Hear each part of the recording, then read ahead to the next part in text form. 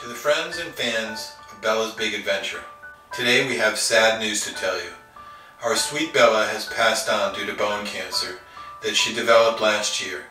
We were taking her in for treatments to a renowned cancer specialist here in Southern California. And while the treatments made her feel more comfortable and lengthened her life, she has now succumbed to this terrible disease that affects so many of God's beautiful creatures.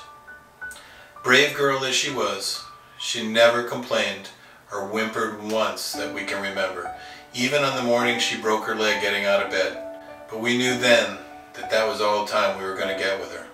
She was the brightest light in our life and really did love sharing her adventures with everyone.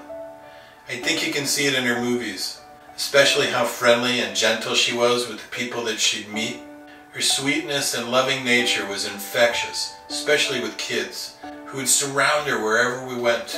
She'd just sit there and let them pet her, talk to her, like she was one of them. She just loved all the attention. Bella was also my service dog, so writing this is especially hard, because our bond was pretty unique. Untrained as a service dog until later, Bella figured out before I could when I was going to have a flare-up from my diverticulitis and would nudge my belly with her nose. And one day she sat in front of me and barked like crazy. 20 minutes later I was in the hospital with a heart attack.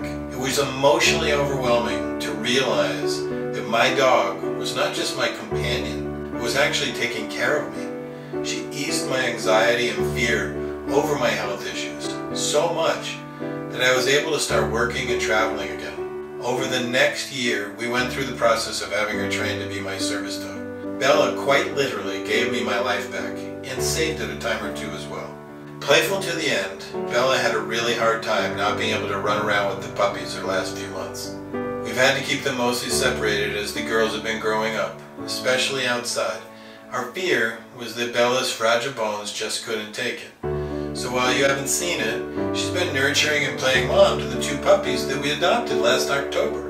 If anyone ever suggests to you that puppy siblings might be tough to raise, take him or her seriously. Bella's been a good teacher and a huge help in calming the sisters down. And just in case anyone was wondering, acting doesn't come naturally to dogs, so calmness and an eagerness to learn and take instruction really helps.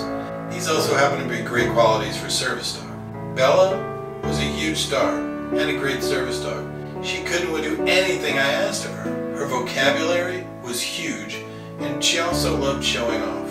As an actor, she could improv with the best of them, and I know some huge actors from being in the business for 30 years.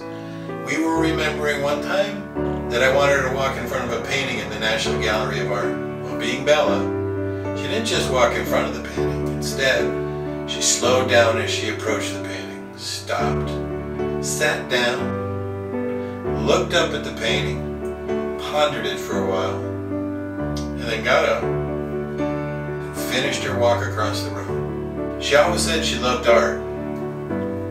I don't know about that, but the tranquility of museums sure seemed to make her happy. Bella has brought much joy and adventure into our lives, and I hope yours. We've received so much love and done so many things with this little doggie that we can't really be sad. While loss is difficult, I know Bella would want all of us to think of her only as the beautiful, loving creature that she was.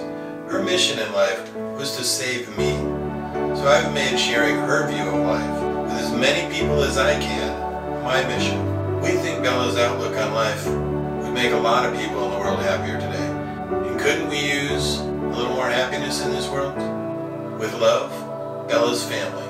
P.S. Lil Bella and Lola are really upset about losing their Auntie Bella too.